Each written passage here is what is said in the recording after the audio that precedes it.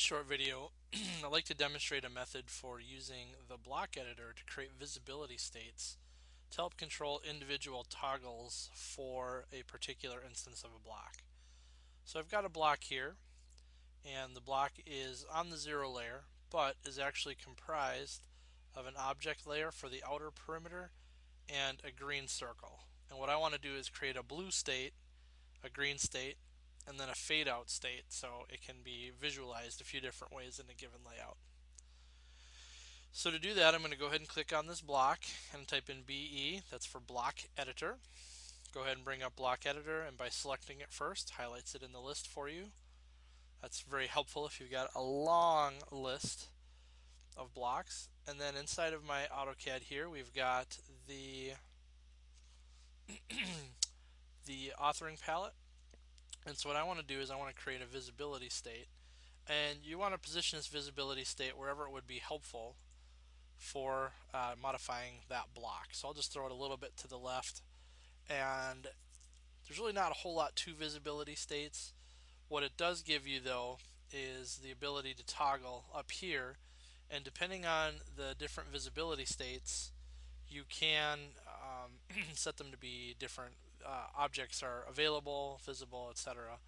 So what I'm going to do is I'm going to create 3 visibility states. I'm going to create this first one. I'm going to call it green, and obviously you'd give these intelligent names. Whoops. Hit the new one.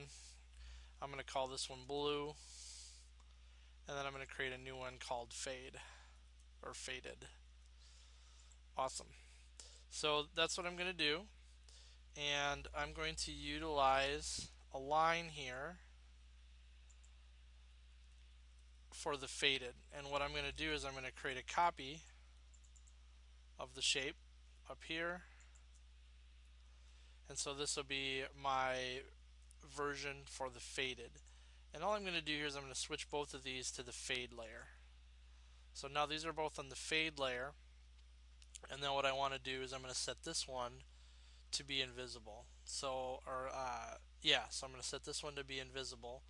So on the faded option, I'm going to turn this one off. So then I can move this back down here to that corner, and now we'll have one on top of the other. And so you can toggle those objects even though they're off. You can still toggle them just to kind of see what's going on. So we've got one block here now, or one object, and the other one's turned off. So now if we go to the green, this was kind of the original state. If I just test that out, select these two, not doing any kind of window selection, there's nothing really there. So that's what I want there. So then I'm going to go to the blue. And what I want to do here is I want to just simply create a copy of this shape, move it over there, turn this one blue, make this one invisible, and then move it back.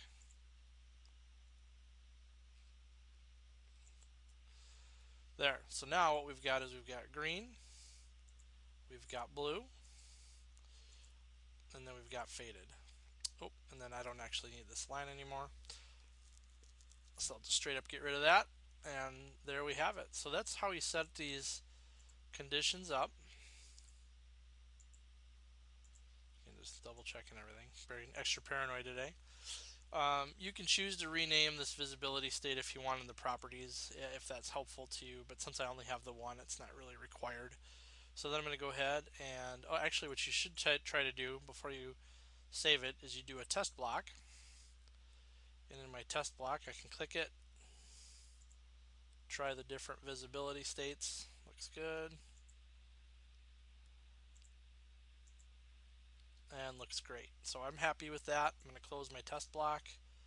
I'm going to close the block editor, definitely save the changes. And what's nice about this is that on an individual by individual basis now, we can set these to be different states.